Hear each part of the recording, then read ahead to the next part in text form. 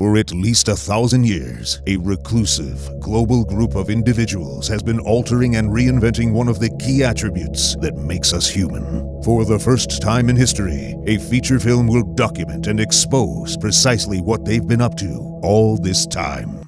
I decided to experiment with a language that didn't have any verbs. Maybe it's possible to create a language that isn't so limited, that can express more of what goes on in our heads than natural languages normally do. I was trying to memorize a bunch of German adjective inflections, and it suddenly occurred to me, I could do better than this.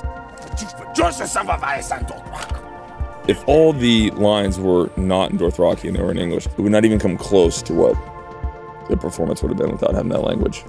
I don't remember whose idea the gripping language was. Other idea I've had and haven't made is a language communicated in food.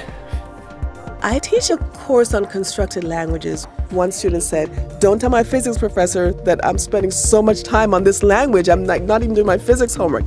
I suppose you could say on one hand that I'm conlanging all the time, because I really am. I'm always thinking about it.